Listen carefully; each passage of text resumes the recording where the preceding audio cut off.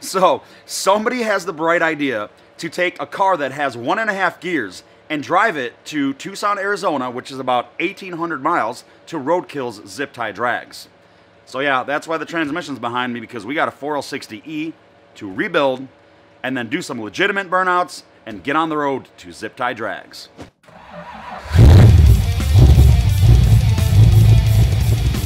Alright, so the first thing we're going to start with is we're going to remove this bell housing. So here's the first purchase you're going to have to make if you don't have one. You're going to need a Torx Plus 50-bit, which is a little bit fatter.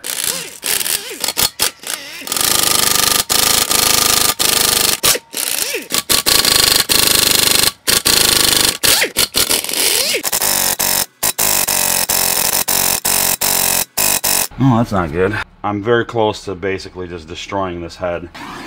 Sometimes a little bit of heat goes a long way. Oh, let's try this again. Try to beat this thing on there. Oh, here we go. Oh, man. There it goes.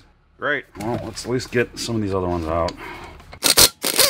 Why couldn't you be like your brother, huh? So yeah, that's it. Just the one. So I'm gonna have to do some magic tricks here. Is this how this trans is gonna treat me? Here time.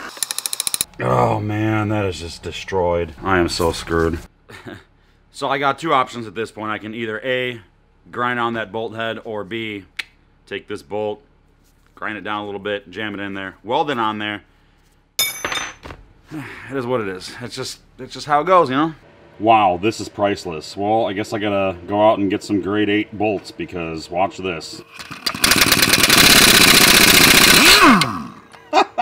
Yeah, that was pointless. So moving along. Oh man, are we off to a rough start. This actually isn't the original pan. This is the one off the truck transmission. I ended up having to swap a couple parts, like the extension housing, the pan, this shifter deal. I've obviously been inside this trans before. The other thing I got to do is remove this 2.4 servo cover and all of its guts. Boom. Very simple. That's out. Now we just kind of slowly pry.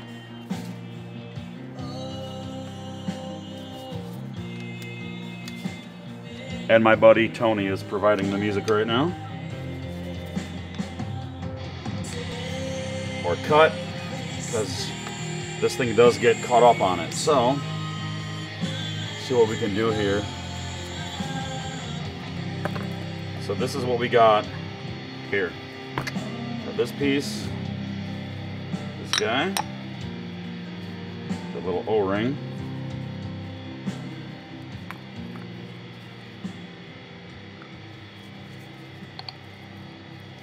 Now when you're pulling some of this stuff apart, I would keep it all together exactly how it's supposed to go.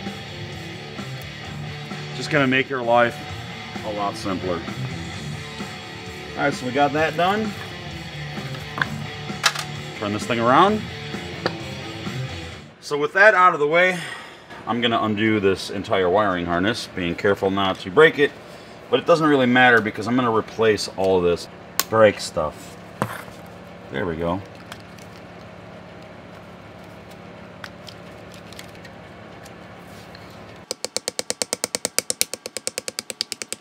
Okay, don't do what I just did. But like I said, I'm replacing all this stuff. So, I don't care. I'll push this tab down. So you gotta remove this guy. And that will give you access to push this thing out. But then also, you have to undo this bolt, which is loose. Because I knew this thing was gonna be getting torn apart. So there goes that piece. So like I said, just try to put everything back together as much as you can. It's going to make your life a lot easier. It's going to be less questions later on. I guess we're at the point where we can start undoing all these bolts and get this all freed up. Okay, so those were 10s. These two are 8s. So there you are. There's that piece. So I'm guessing this is all going to be a combination of 10mm and 8mm.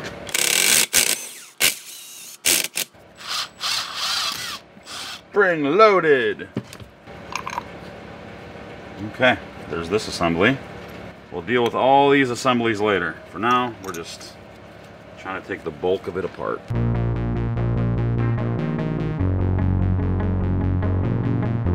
Alright, valve body coming off. Hey, bye-bye check ball. Okay, let's get this harness out of the way. Now, I'll show you in the schematic here where all these check balls go. I think I'm just going to remove this whole piece. That way I can reference where I need to put what.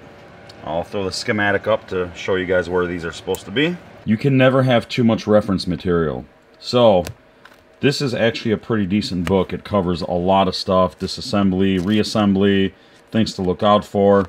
And this one is just kind of like the updated book for the later models of the 4L60E. I'm really curious to see if the sun shell is broken in this thing. But those are very notorious in breaking. Never simple at Busted Classic Garage. So I'm removing this piece. These bolts took a 13mm.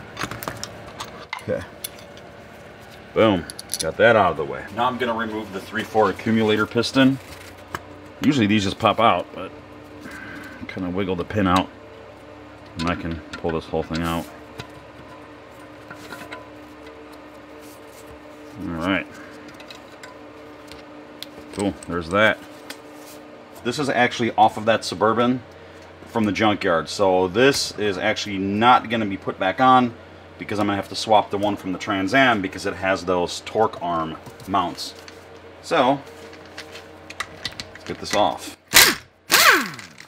Dude, this gun rocks. Oh my God.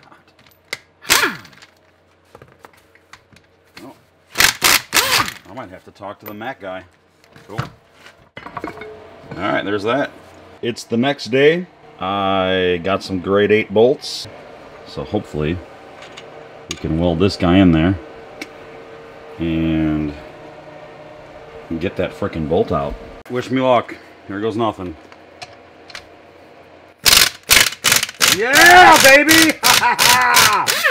Dude, mint. So bell housing off. Here is my contraption. Basically, I just bought a grade 8 bolt, ground it down, stuck it in the hole, and welded it as best as I could with Lincoln 140 MIG. Now, I also did heat up the aluminum, and I did hit it with a hammer a couple times just to kind of loosen things up. But it worked, so now we can move on to the next step. The pump takes a 13mm. Alright, so I'm going to pull off this O-ring. Moving along, the SD card got filled up, so I ended up having to switch one. So, this thing is almost out. There we go. Alright, cool. There we go. So I just released the band. I should be able to pull this assembly out now.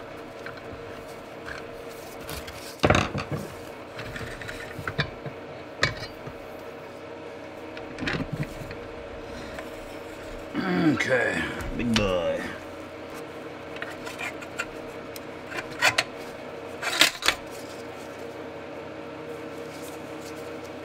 Alright, so moving along. There's a snap ring all the way at the end there that we're going to have to remove. That will release the planetary gears.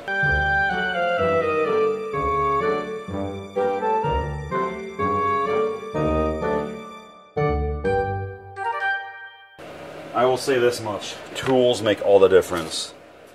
And getting this snap ring out with these pliers, complete nightmare. So I might get on the Mac truck tomorrow and buy a legitimate pair. Alright, planetary gears coming out.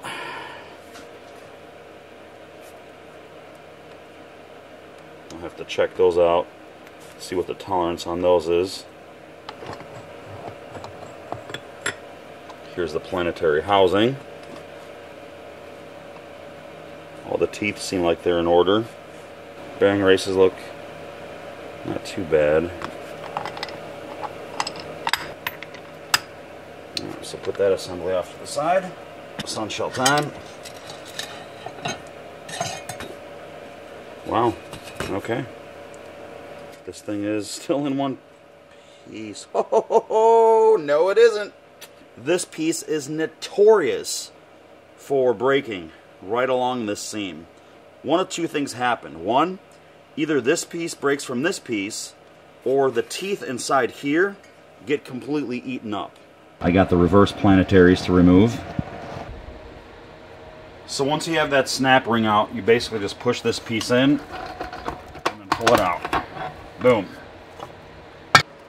Pull these guys out. So yeah, I started pushing on what looks like a snap ring here, and as I'm beating this thing in, this whole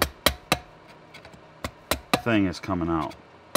So I should be able to pull it out at this point, I hope. There it is. So the last thing that I have left is this piece, which requires a tool. This might be a little bit difficult to film, but I have to take this tool, which I could have just made, and I have to depress that spring, and right in the center there's a snap ring in there. So what this tool lets you do is depress the piston so you can pull this tiny little snap ring out of there. Not too bad. Without that tool, I don't know how you would do it. So once you get this snap ring off, this piece will come out. To get the low reverse clutch piston out, you're going to take some compressed air and you're going to give it a nice little puff right there. And that thing will pop right up.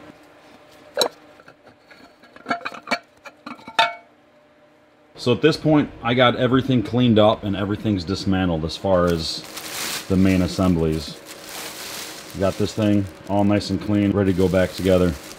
In the next video, I'm going to inspect all these pieces, take them all apart, and rebuild all these sub-assemblies, because there's a ton of them.